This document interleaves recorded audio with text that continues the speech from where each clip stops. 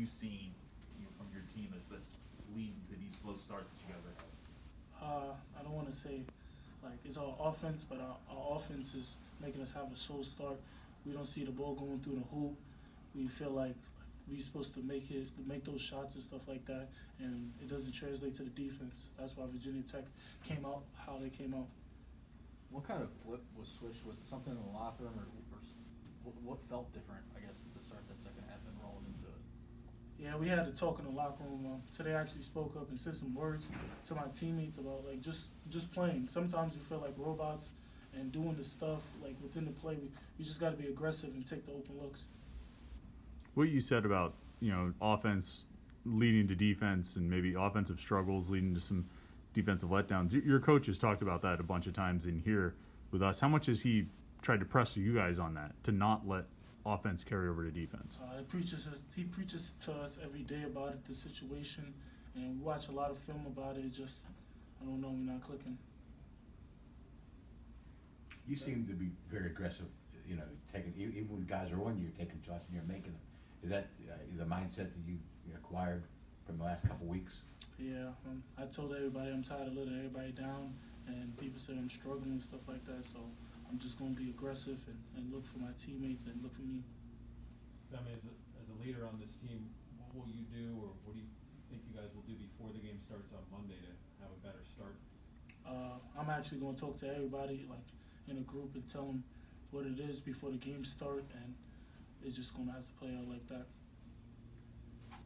When you have a second half like you had tonight, that would make you want to, get the rematch sooner. Make you want to play them tomorrow if we have to, right? Yeah, I feel like we got to come back out and try to get the win. We've been struggling, and I feel like we could beat this team, so we just got to do the little things to win. What are things that you've seen from John that he has to improve as a teammate? Because you've commented before about things like when he picked up his play, you pointed out like, hey, we've been talking to him about. He only had 2 points today because wasn't doing as well on defense. What are you telling him as a teammate to help him do that? His positivity. You always got to have his head up, even though it's not his night. Maybe he's turning it over and not scoring. You just got to keep being the person we know, the energy guy, smiling around, just being the good teammate that he is. Do you think he puts his head down sometimes in those rough points? Yeah, I think he puts too much pressure on him, so he gets frustrated when he turns over the ball and just not playing how he wants to play, so he just put more pressure on him. It seemed like there were times that you and Jamarius were like feeding off of each other. You guys forced a turnover where I think you tipped it and then saved it out of bounds, and he did the same thing, and both of you were doing that. What's it been like growing with him as a teammate in the backcourt and the chemistry you guys have built? It's been going pretty good. I want to say we're still learning from each other, and from this standpoint and his standpoint, we just trying to like piggyback off each other. So some things I say to him and some things he'll say to me. Mo got into some foul trouble in the second half. How did that affect what you guys wanted to do on both ends of the court? Affects a lot because Mo, he can space out the court, he can shoot it, he can change shots and stuff like that. So lately he's been getting in foul trouble, and we trying to prevent that from happening. So we gotta just keep him on the floor. So we're gonna start helping him and doubling down. You said is that like a team effort? How can you guys all kind of do that to help him out? Just by a little stunt and recover, because most of his fouls come from the post or somebody getting backdoor cut. Just little stuff like that where Mo got to try to help us. So we just, as a team, got to play together on the defensive end. I mean, you went down at one point in the second half, and Jeff was over top of you.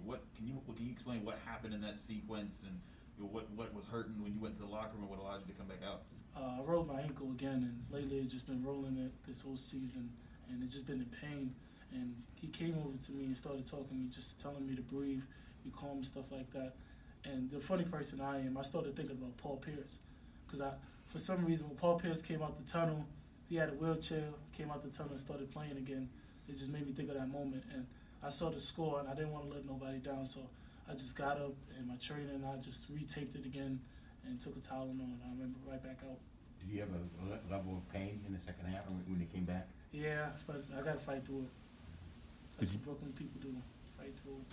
Did you ask them if they could bring you out in a wheelchair? I didn't ask that. That's too dramatic. That's too dramatic. Don't give them any ideas. Yeah.